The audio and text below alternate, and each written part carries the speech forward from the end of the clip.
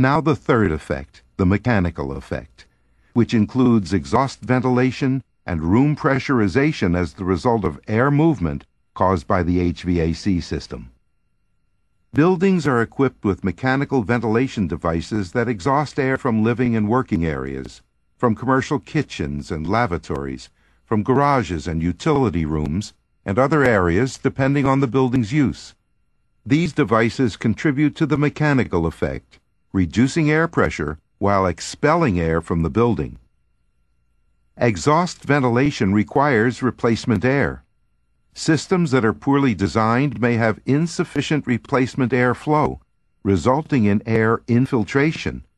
And when these devices are operating, they tend to raise the neutral pressure plane in the building.